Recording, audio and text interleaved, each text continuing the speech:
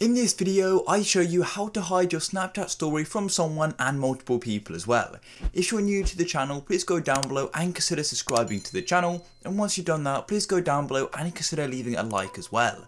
And please do make sure you watch this video right until the end. And without any further ado, let's go and jump into this. I'm on Snapchat and this guide is being performed on an iPhone, but it's still going to work on any type of device as long as you've got Snapchat. I'm showing you two different ways of hiding your story from certain people. So the first thing you want to do is go to the top left, we've got your little emoji. I'm going to click here and it's going to bring this up. The first way you're going to do is simply go and look for my stories. As you can see, here is my stories, and then all you want to do is to the right of where it says add to my story, there are three dots to the far right just below new story. Go and click on those three dots just there, and then all you want to do is go and click on story settings just like this. Then all you want to do is where it says currently everyone at the minute, you want to go and click on custom. Yours may be on friends as well at the moment, but go and click on custom just like so, and then you can go and choose who you want to block your story from.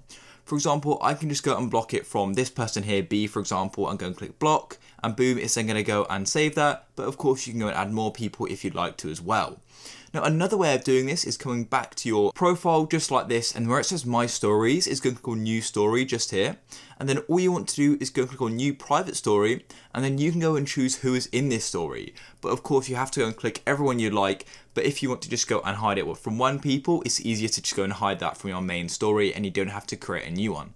If you found this video useful, please go down below and consider subscribing to the channel, leave a like for more. I'll catch you in the next one, peace.